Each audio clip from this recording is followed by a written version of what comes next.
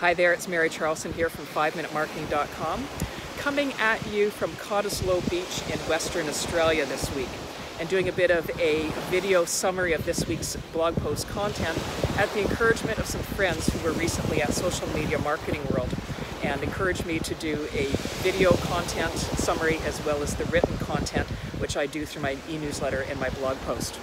So this week's post looks at being more human and the value of personal connections as part of your online strategy.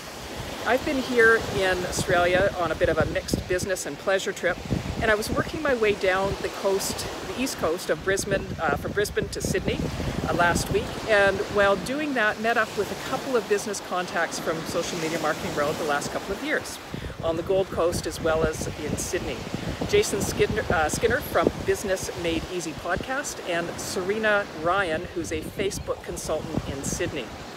What struck me was how our initial connections were virtual, but how our friendships and business dealings have been solidified through personal connections and events over the last 1 to 2 years, and then again, of course, in Australia right now.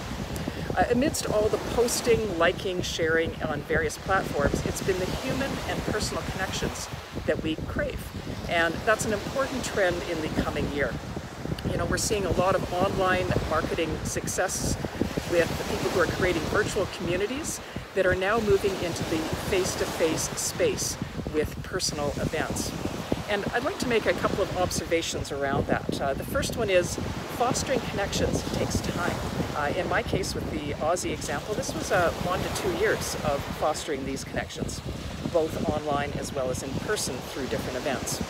The second observation I'd like to make is that online connections become stronger once a personal connection is made.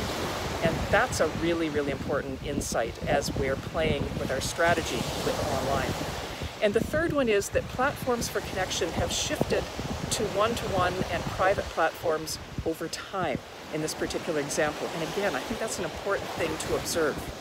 You know, it's that third point where personal engagement to nurture the relationship one-to-one and shifting from broad-reaching broadcast tools to more intimate and personal platforms that I think is really the strategically important component here. You know, people are playing, people that are playing this smart, in my opinion, are getting ahead, one step ahead of future tech changes by ensuring that they own access and they won't have to pay to reach that group in the future. You know, that's the online component, of course. The offline, in-person part is what will continue to drive action. You know, people just want to connect and be more human. So that's the summary of this week's content. Of course, I'd encourage you to go online and read it in a little bit more in depth, because of course there's a few more insights mixed in there as well. But for this week, signing off here from close to Perth in Western Australia, out of here on Cottesloe Beach. And we'll see you next week out of Bathurst over in the East Coast, back in New South Wales. Take care.